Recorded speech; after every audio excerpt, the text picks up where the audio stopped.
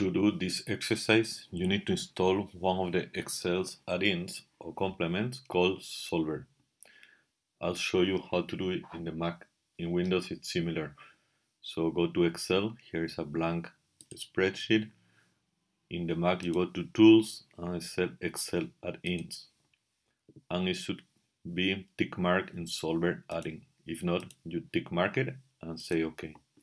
For Windows, you will have to go to File, Configuration, and somewhere down the configuration comes the Excel add-ins and do exactly the same thing.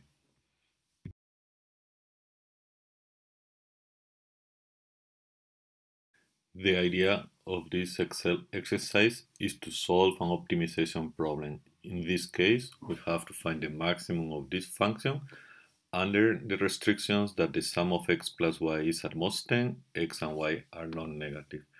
Let me move this a little bit to the left so we can see the Excel. We start with an empty Excel spreadsheet and we have to put first the variables we're going to use, which are x with initial value 0 and y with initial value 0. Next thing we'll set here is this restriction, x plus y at most 10. So just for us to remember, I'll call it sum, and this is equal to, and now we have to put the cell where the x value is going to be, plus the cell where the y value is going to be. And now just for us to remember, we know the maximum value of this is 10.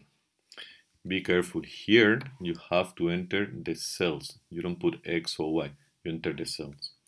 Now the next is the function we want to optimize. Function, so you can see here is x plus 1 squared plus y plus 1 squared. So we put equals to parentheses, the cell where x value is going to be, plus 1 squared plus parentheses y plus 1 squared.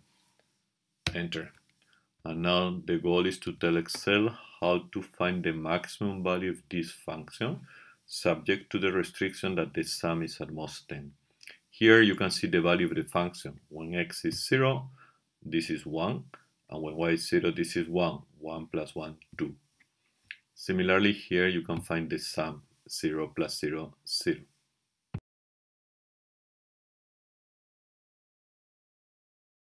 Now, how do we solve this problem with Excel? We'll go to the data, and here we go to Solver. Here we need to enter all type of information for the problem to be solved.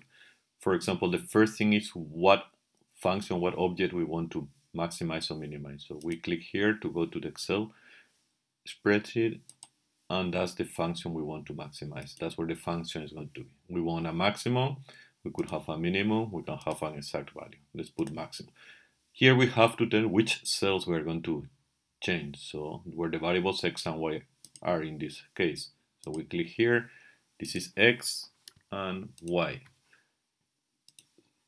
And here we have to put the constraints, the restrictions. So we add one restriction, which is don't type here, rather go here and say this sum has to be less than or equal. You have different options here. Then click here, this value that you have entered. That's the only restriction, because the restrictions of x and y here being positive are already here. Make variables non-negative. So we have everything. This is the objective we have to maximize because it says here maximum, changing these two cells, B1 and B2, under the restriction that the sum is at most 10. We ask Excel to solve it. And it has final solution. We want some reports, so let me click on Outline Reports, Sensitivity, OK.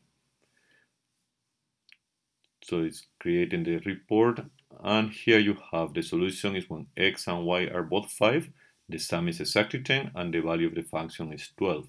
Sensitivity report gives information about the multiplier. Probably if you do by hand, you get the multiplier is 12. Here, as it's a numerical, it will come a little bit different, so you have to be slightly careful when you write it properly.